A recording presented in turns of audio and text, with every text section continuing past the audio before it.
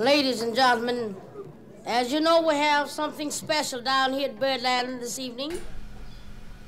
Hi, I'm Dan Rosenstark with MIDI Designer, and in this video I'm going to show a new feature for 1.51 called named ticks. We've always had ticks on a control. Ticks are the levels, as a control goes from one step to another step. You can call them steps, you can call them ticks. We've always had that, but now named ticks bring that to a new level, and it's one of our most often user-requested features, and I'm pretty excited that it's going to be out in 1.51, and I'm also excited to see how people are going to use it. I'm going to show what we have in MIDI Designer now. I enter design mode, I create a knob, and I'm going to size it up. And now I've got a knob that goes from 0 to 127. Normally, if we were using some kind of 14-bit value, it would go from 0 to 16383, etc. And this is consistent where the display is actually showing the MIDI value. So if I go into more log, the log over here, and now you can see that the MIDI value is going up to 127 and going down to 0. This makes sense, and now I want to change what's displayed on the knob. I want the knob to look different, but I don't want it to send anything different. So I go into design mode, double tap the knob, go into properties, display min max, and I'm just going to change this from -4 to 4. And of course I could go backwards, can do I could have uneven values on both sides, but this is a pretty typical application where I go from -4 to 4, but note that this is still glistening between values, so it's actually still sending all the intermediate values. So I'm going to change the number of steps, which we call ticks in MIDI Designer, and if I change the number of ticks to 9, we'll have an equal number. I have 4 on the bottom, 4 on the top, and that 0 in the middle, which actually is sending out 64, right?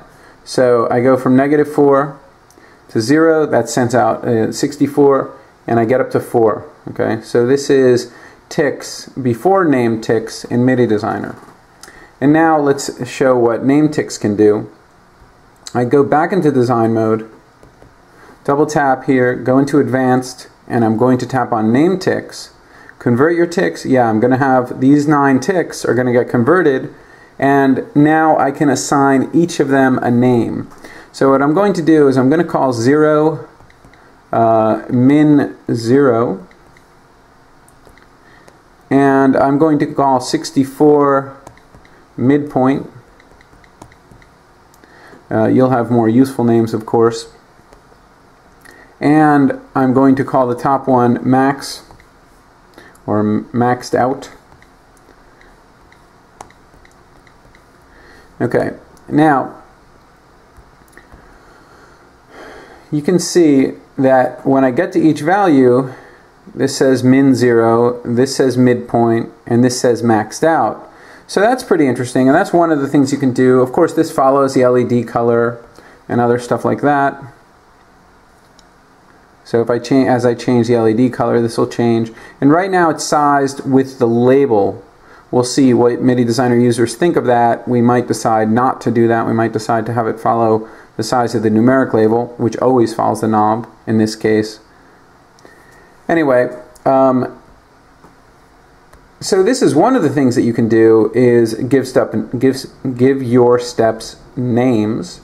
But another thing that you can do, and this is a really interesting possibility, I think, and I'm interested to see what users do with this, is I can take this point in the middle and I can call this Big Max. It doesn't matter what I call it, of course, that's arbitrary. But what is interesting is I'm going to call this 127.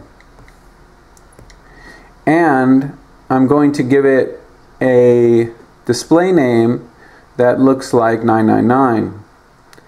And I'm going to leave the rest of it the same for now. And now I can do this type of thing. The knob gets to the middle and it sends out a 127. And it gets to the bottom and sends out a 0. And it gets to the top and it sends out a 127 again. So we can go adjusting these ticks as we need to. So one of the simplest applications would be that you're going through a set of program changes and you want to reorder them. You can do that with named ticks by merely changing the MIDI value that's sent for a particular tick, or you can move it around. And one thing that we've included at the request of Rainer, who's one of the biggest community contributors for MIDI Designer, was to add in a text editor so that you can just go in here and you can take all this stuff, select all, copy it, paste it, take it into a text editor and edit it. Here it's actually assuming that we're not going to use the display values at all, so it's going to do them automatically. They'll be 1 through 9 in this case, 1 through 8 in this case, but, sorry, 1 through 9 in this case, but if we wanted to, we could also include the display values. So, you know, it's an interesting possibility for faster work. So we've got that, we've got the editor in here, we've got automatic renumbering. So I can go into the display renumbering and say, I want to go from -4 to 4, like I said before.